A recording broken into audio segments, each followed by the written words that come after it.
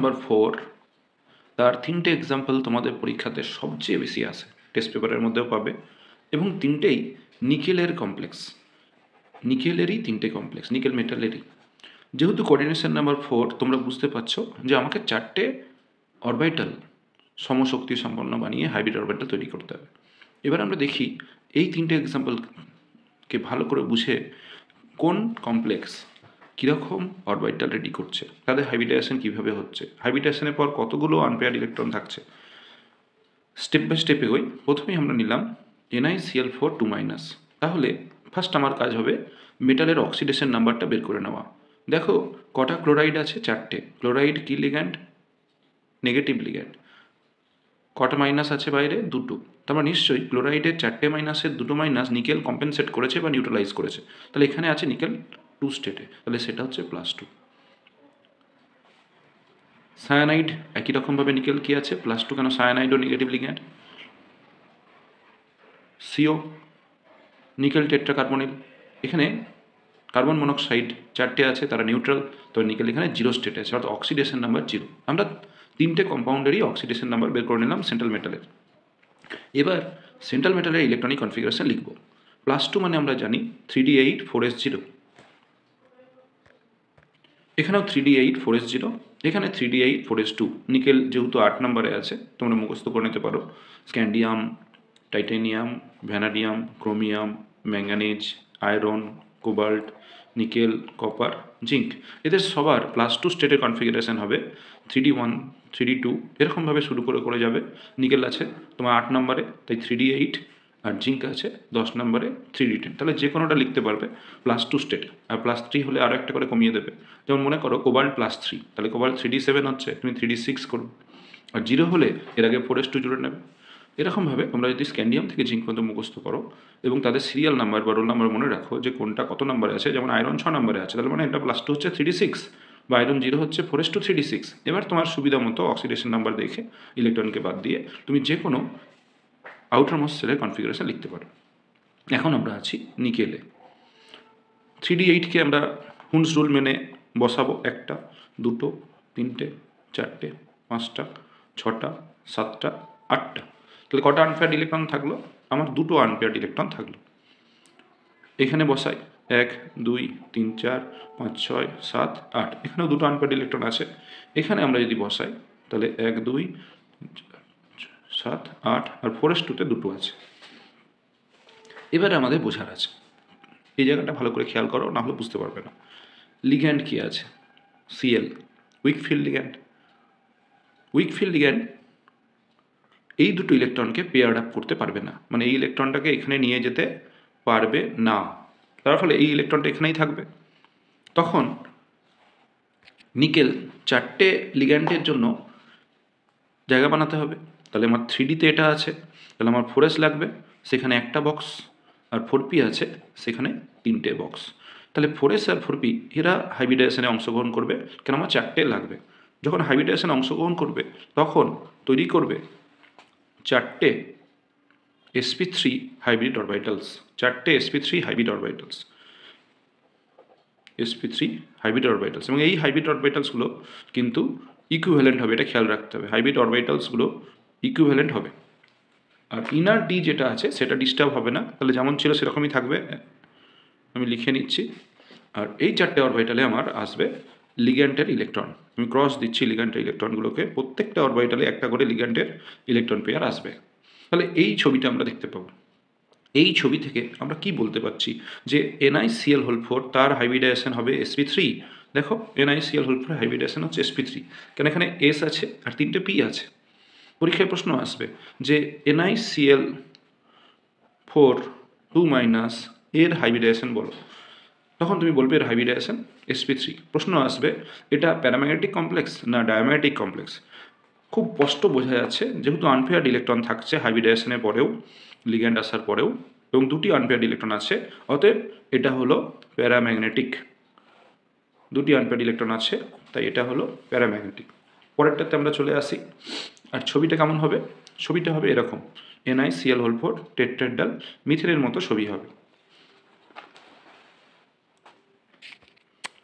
NiCn4 CN দেখো strong field ligand. তাহলে 3D8 এই কনফিগারেশনটা নিকেল +2 এর। যখন লিগ্যান্ডটিকে অ্যাপ্রোচ করবে তখন আমরা দেখতে পাবো একটা ইলেকট্রন এই ঘরে চলে এসেছে, এই ঘরে চলে এসেছে। তার কারণ স্ট্রং ফিল্ড লিগ্যান্ড এই ইলেকট্রনের রিঅ্যারেঞ্জমেন্ট করতে সক্ষম। সায়ানাইড স্ট্রং ফিল্ড লিগ্যান্ড ইলেকট্রনের রিঅ্যারেঞ্জমেন্ট করতে সক্ষম। তাহলে কি ছবি হবে লিগ্যান্ডের প্রেজেন্সে? লিগ্যান্ডের প্রেজেন্সে আমার 5টা বক্স ছিল, সেই 5টা বক্সের প্রথম 4টেই 2টো করে ইলেকট্রন দিয়ে ভর্তি। কেন 3D8 আর একটা বক্স খালি করে নিয়েছে সায়ানাইড। আমার লাগবে 4টে বক্স।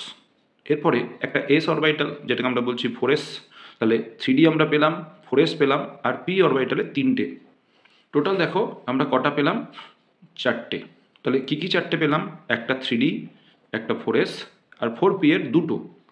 তার জন্য একে আমরা বলছি dSP2 hybrid orbitals. 4 equivalent dSP2 hybrid orbitals তৈরি করবে। এই dSP2 হাইব্রিড অরবিটালস যেটা তৈরি হবে সেখানে লিগ্যান্ডের ইলেকট্রনগুলো আসবে। আমরা দেখাই কিভাবে লিগ্যান্ডের ইলেকট্রনগুলো আসছে এবং বন্ডিং করছে। এটা আঁকা আছে, আমি এঁকে দিচ্ছি। তাহলে এই জিনিসটা হচ্ছে আমার পার্টিসিপেট করছে, যেটা হচ্ছে dSP2। এই dSP2 ছবি কেমন হবে এখানে দেখাচ্ছে।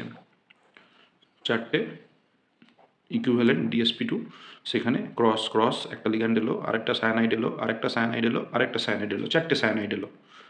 আর এর ইনার ডি এর ইলেকট্রন বিন্যাসটা কেমন আছে, যেখান থেকে আমি বলতে পারবো যে এটা ডায়াম্যাগনেটিক না প্যারাম্যাগনেটিক, সেটা দেখো স্পষ্ট দেখতে পাচ্ছি আমরা। এই 4টে ইলেকট্রন এর মধ্যে রয়েছে এবং 4টেই পেয়ার্ড আছে। তাহলে no unpaired electrons, diamagnetic, safe. যেহেতু ডিএসপি টু সব হাইব্রিডাইজেশনের ক্ষেত্রেই সেফ হবে স্কোয়ার প্ল্যানার, তাই এর সেফ হচ্ছে স্কোয়ার প্ল্যানার।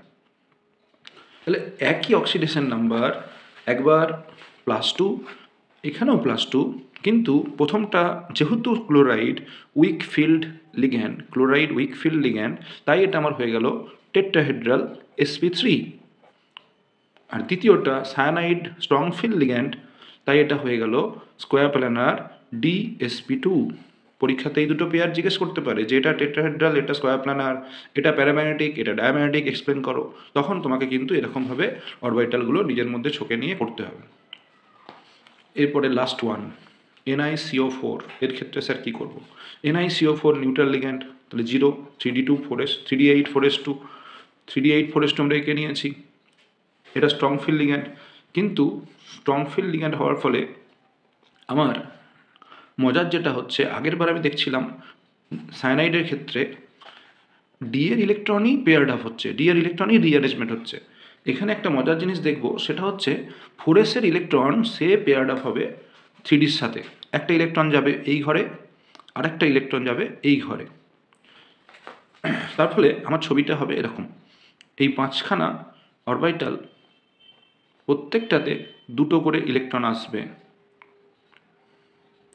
তার মধ্যে এই 2টো ইলেকট্রন আমি রাইট দিচ্ছি, এই 2টো ইলেকট্রন কিন্তু 4s এর, দিয়ে ও 4sটাকে খালি করবে। 4p অলরেডি খালি আছে, তাহলে 3টে 4p আর একটা 4s নিয়ে বানাবে SP3। Carbonyl strong field ligand, সে 4s এর ইলেকট্রনটাকে 3Dতে পাঠালো, সেখানে রিঅ্যারেঞ্জমেন্ট করলো, দিয়ে S আর P 3টে খালি করলো, তার কারণ 4টে অরবিটাল লাগবে, দিয়ে তৈরি করলো 4টে ইকুইভ্যালেন্ট SP3 হাইব্রিড অরবিটালস। সেই 4টে ইকুইভ্যালেন্ট SP3 হাইব্রিড অরবিটালে লিগ্যান্ডের ইলেকট্রনগুলো আসবে। তাহলে আমরা পেয়ে গেলাম নিকেল টেট্রা কার্বনিল, সেখানে হাইব্রিডাইজেশন হবে SP3। আর ইনার ইলেকট্রনের ছবিটা কি হবে? কোনো আনপেয়ার্ড ইলেকট্রন নেই, ফুললি পেয়ার্ড, তাহলে এটা হবে ডায়াম্যাগনেটিক। শেপ কীরকম হবে? টেট্রাহেড্রাল। মজার জিনিস খেয়াল করো, NiCl4 2- সেটাও টেট্রাহেড্রাল, NiCO4 2- সেটাও টেট্রাহেড্রাল, কিন্তু এটা ডায়াম্যাগনেটিক আর এটা প্যারাম্যাগনেটিক। তার কারণ এখানে ডি এর ইলেকট্রন কোনোভাবেই পেয়ার্ড আপ হয়নি। এরকম ছিল ডি এর ইলেকট্রন, 2টো আনপেয়ার্ড ইলেকট্রন ছিল, কিন্তু এখানে স্ট্রং ফিল্ড লিগ্যান্ডের জন্য ডি এর ইলেকট্রন পেয়ার্ড আপ না হলেও 4s-এর ইলেকট্রন এই জায়গাগুলো দখল করে নিয়েছে, তাই কোনো আনপেয়ার্ড ইলেকট্রন নেই, তাই এটা ডায়াম্যাগনেটিক। আর এখানে ডায়াম্যাগনেটিক, তার কারণ ডি এর ইলেকট্রনগুলো 4টে অরবিটালের মধ্যেই 8টা ইলেকট্রন চলে গেছে, এবং একটা ডি আর একটা এস দুটো পি নিয়ে তৈরি করেছে, এস দুটো পি নিয়ে তৈরি করেছে dSp2 dSp2 dSp2 dSp2 4টে hybrid orbitals, যেখানে লিগ্যান্ড এসেছে, তাই এর শেপটা চেঞ্জ হয়ে গেছে। যেহেতু একটা ডি পার্টিসিপেট করেছে, তাই এর শেপটা হয়ে গেছে dSp2, হয়ে গেছে স্কোয়ার প্ল্যানার, আর এটা হয়ে গেছে টেট্রাহেড্রাল। পরীক্ষার জন্য এই 3টে এক্সাম্পল ভেরি ভেরি ইম্পর্টেন্ট।